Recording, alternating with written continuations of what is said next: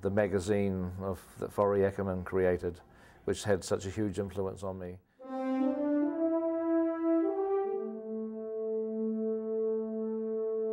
My name is Forrest J. Ackerman. As I speak to you from the year 1970, I'm 53 years old. For 46 of those years, I've been seeing science fiction films. The first I ever saw was in 1926.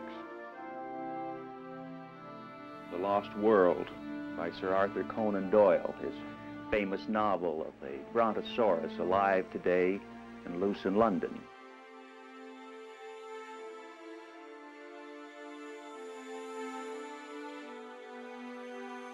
Serious students of the science fiction cinema cannot afford to miss a viewing of any of the following should the opportunity afford itself.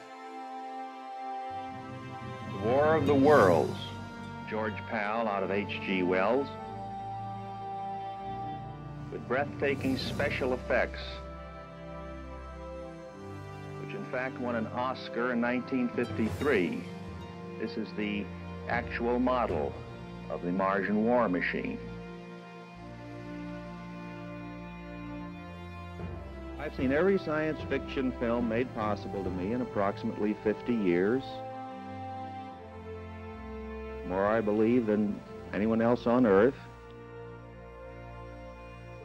I plan to continue to do so until at least 2001.